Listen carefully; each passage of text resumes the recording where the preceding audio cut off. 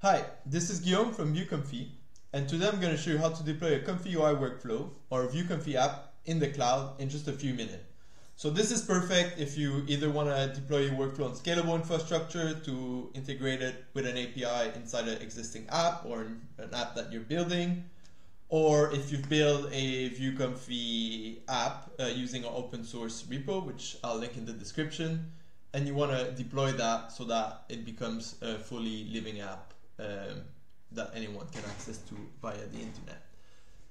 So the first thing you need to do is to go on ComfyUI and download the ComfyUI API. So you can do this by clicking this button. Then this step is optional, but if you build a ViewComfy app, so for example I have this one here, and you want to deploy that in the cloud, you will also need the ViewComfy JSON. You can get that from the editor here by clicking on this button.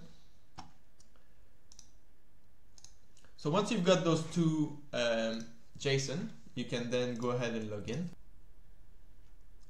Okay, so once you're logged in, you'll be asked to create a project. I'm just going to call this one my project. You can also give it a description if you have multiple projects. And create. The next thing you need to do is to choose a plan.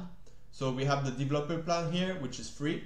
You're only going to be paying for GPU time. We also have a team plan here, which a few benefit. For example, you can run multiple GPUs at the same time, and there's a few more things here, and an enterprise plan if you need something a bit custom and you're a big team.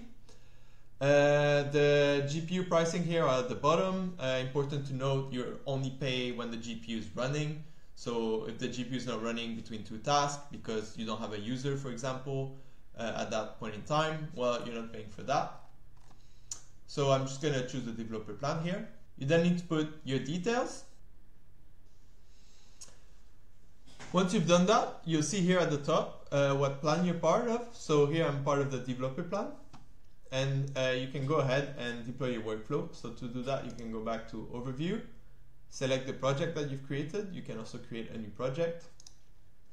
So this is a page where you can deploy your workflow. The first thing you need to do is give it a name. So I'm just going to call it my app, same thing with the description. Then you can upload the two JSON files that we've downloaded. So I'm going to go ahead and do that. So the workflow API here. And then the ViewComfy JSON. Again, this second one is optional. If you don't upload it, then obviously you won't have access to any kind of interface like this one to access your workflow, but that's fine. You still get the API. Then you can choose the GPU that you want. So as you've seen, we've got a few options. I'm just going to choose a A10G here for this one, and you can click deploy. You'll then be taken to this page where you'll be able to see that your workflow is being deployed. Once it's done deploying, you're going to receive an email, and also this status here is going to update to deployed. This can take a few minutes, up to half an hour. And just to show you here, I went into another project, and you see here I have this workflow that's already deployed. So I've got access to the ComfyUI here and also the API endpoint. So you can just open that and start running ComfyUI right away. Usually takes about 30-second cold start. And then the API endpoint, if you need some documentation or information on how to use it, please get in touch.